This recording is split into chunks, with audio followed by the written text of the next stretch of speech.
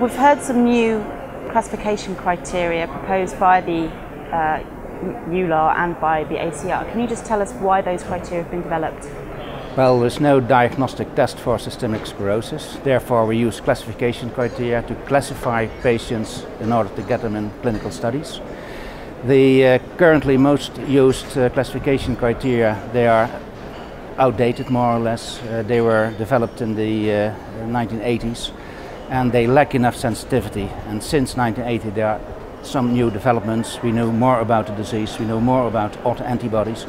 And for instance, capillaroscopy is a tool that we use now for diagnosing systemic sclerosis. So with the new criteria, how did you go about developing them? What steps? How did you start to develop the criteria? We started approximately 5 years ago when we got the permission of the ACR and EULAR, and we selected 4 experts both from Europe and Northern America. And the first thing we did was item collection. We wanted to have as much features of the disease as possible. So we did 2 Delphi exercises from the U-STAR and SCTC, and we collected 168 items. That was the easiest part of the game. And then we had to reduce the items to a workable set of classification criteria, and that was a difficult part of the job. And what criteria did you ultimately end up with? At the end of the procedure, we ended up with one single criterion that got 9 points because they all get ranked, and that is skin from the fingers and extending to proximal of the MCP joints. That got a ranking of 9, so a score of 9, and that means that this patient can be classified as having systemic sclerosis. Then there are other features such as sclerodactyly, telangiectasia, autoantibodies for nose phenomenon, and they get lesser scores.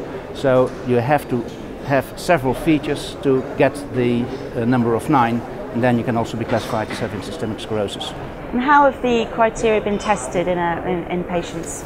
We have tested these criteria in a validation cohort that were approximately 200 patients that were prospectively collected from databases in Northern America and Europe, and also 200 controls. And we tested those criteria in that validation cohort, and it turned out that the sensitivity and specificity was more than 90%.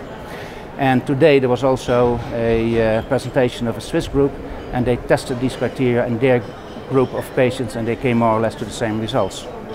So what next for the criteria? What's the next step? The next step what we are going to do is that we are trying to use those data to further subclassify systemic sclerosis in perhaps a limited and a diffuse disease classification.